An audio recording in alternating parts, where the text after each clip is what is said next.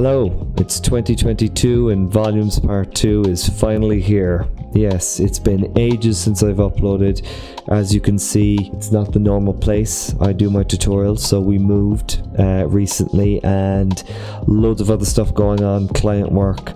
Hoping now we can finally get a run in on some cool uploads in the coming weeks or months. No promises though, things change very quickly. So let's just get into this. Excited to share this with you. By the way, thank you for everyone who has subscribed so far. Channel hit over 1,000 subscribers and it's still growing.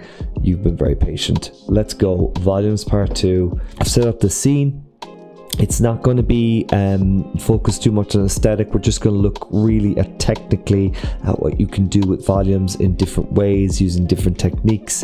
I've set this kind of scene, this kind of a jazz cafe club scene with this complex object because it's refractive and reflective. So let's see how we can integrate volumes into a scene like this. Let's say you have to make a smoky jazz room. You know, I like to keep it pragmatic. Okay, cool. So let's get our Redshift environment in here. We are now completely overexposed. So let's bring this down to 0.001. Okay, in Volumes Part 1, we didn't really explore the fog here and what it does. So we know that attenuation is essentially the intensity of volume coming from a light source. Phase diffuses the amount of attenuation from that light source, but fog is a little bit different in how it acts. It is essentially a volumetric light source without needing lights in the scene. What I mean by that, it doesn't use other lights. Let's have a play with it. Let's see how it works. Now, to get the fog to work, you need to actually play with the settings, attenuation and phase. They work in tandem with one another. So let's bring this to 0.25 and we can see we're getting our emission here. And if we start to move our height slider up, you can now see what that's doing. Another interesting thing is if we untick transform and start to move this ground point, it's almost like the coordinates for where we can place the ground fog here. If we were to put our ground normal to 0 here, put it to 1 here, and our height over, you can see this is kind of its own source of volumetric emission. Let's bring this back to 1, 0. What is interesting and very powerful about using the fog here is you can start to mix and match colors. If we were to bring this into a more purple, bring up our height a little bit, and then start to play with our scattering, maybe knock off a 0 there, not that many zeros. Let's go for a blue and bring this up to 0.005. You start to integrate another color into your lighting. As you slide the attenuation to the left, you attenuate more of your general scatter. As you attenuate to the right, you'll start to integrate more of your fog scatter. So let's go 0.5 and just go 1, and you'll get more of your fog emission here rather than your general scatter. If we were to bring this up by 1 to 0.5, you'll get a good mix of both. And then as you play with the phase, you can kind of play with how the diffusion works between both. It's a great way of using two elements, you know, mix and matching colors. Okay, cool. So we have our scattering here set to 0.02, our attenuation set to 0.1. Maybe let's go 5 on that to get more of a mix. And we have our height set to 38. If we were to bring our height down to 0, we'd get more emission here. And as we build our height up, we get more spread and fall off of our fog. So let's take a snapshot of this. And this is with our GI set to 0. And let's put our GI to 1. Take a snapshot. Okay, cool. So this is the first one without any GI contribution. and the second, and you can see a huge difference in how the lighting bounces, which is really shows you how GI works, because you get more kind of bounce, and the color and light and volume and fog are working in tandem. Cool, so let's delete both of these and just delete this for now. Bring back in, just for default settings, our Redshift environment. Bring this down to 0.01. Fog tends to be much more noisy material. It doesn't just spread out flat like it's doing here. So let's make a material that has more of a smoky fog-like look to it. How do you do that? Just create a Redshift material, open your material panels, delete this, create a new node, look for your max on noise, and plug it into volume. Let's change our noise type to fire, our scale maybe to 2, and bring our low clip up a little bit and apply it to our Redshift volume. And now you can see what's happening. This is where the rendering gets a little bit complicated, and there's a little bit more computing for Redshift to do. It needs to calculate this breakup of fog against the background, against reflections. It's a lot to take in. So if we were to up that, it's going to get even more complicated. So for now, let's just turn off that. Let's bring our low clip down a little bit. A lot of that fog is being broken up a bit too much. Okay, cool. Now let's add a light to our scene. Let's start with a spotlight, and spotlights can be very powerful ways to contain your volumetric lighting to a particular spot.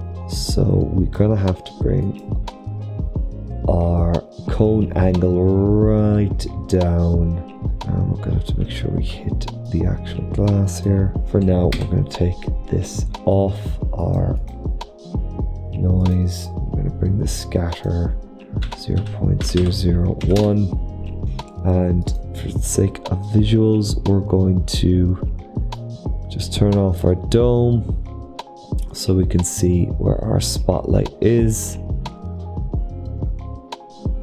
Okay, very nice. Let's bring this down to 8.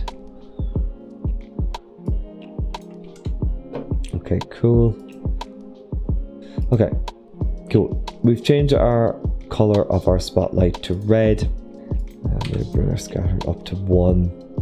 And there you go. You can see that our spotlight has this kind of volumetric effect.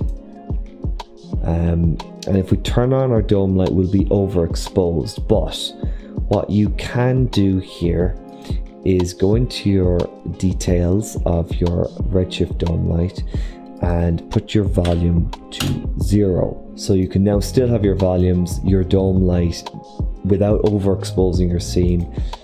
And let's go back into our material here and just kind of break this material up a little bit more. Maybe put it down to 0.5. Maybe let's try wavy turbulence. No, let's try Luca. Okay, cool. I like this Luca. We could see this kind of like this foggy, smoky light being broken up into a volume. And if we bring our scattering to 2, can even do it more. Our phase back down to 0, which doesn't diffuse it as much. Maybe here we can diffuse it a little bit more. Bring our scattering back down to 1. Play with our attenuation. So let's see if we can contain the volume here. Phase to 0. So this is really cool. And now if we bring our GI to 1, we'll just get a little bit more bounce and bring the intensity of our spotlight down ever so slightly. And maybe bring the angle of our cone up to 11. So you can really see kind of a more advanced technique of how you can make it look like there's medium and scatter and materials and particles that is breaking up the light. You have this glass object which adds a layer of complexity to it, and because you're going to get all these reflections and off this wooden surface. So let's take off our crop here. So let's just have a quick look at our render settings, because this is super slow. So we have our bokeh quality on medium, but the whole point of Redshift is having that control. Turn off automatic sampling, take your light, bring that up to just 512 from the get-go. Bring your volumes up to 512. Bring your refraction up to 512. And your reflection up to 512. Let's snapshot that. And that took 14 seconds.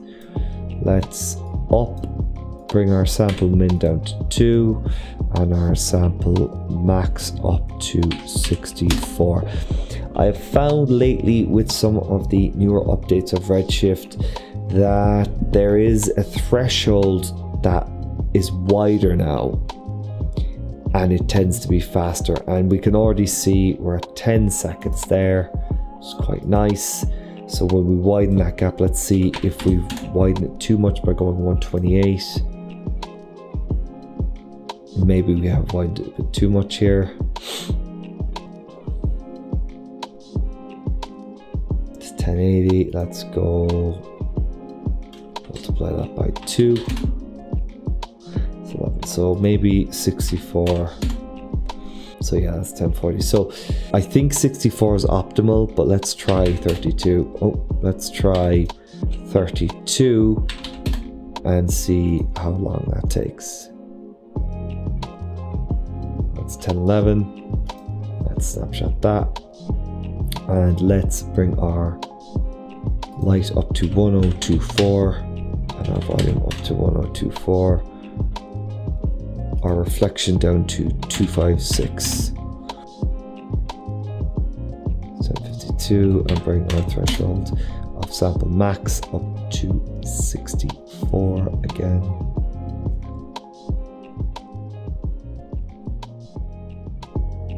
Okay, cool. 10 seconds seems to be optimal here, and that's our first one where we hadn't optimized our scene properly.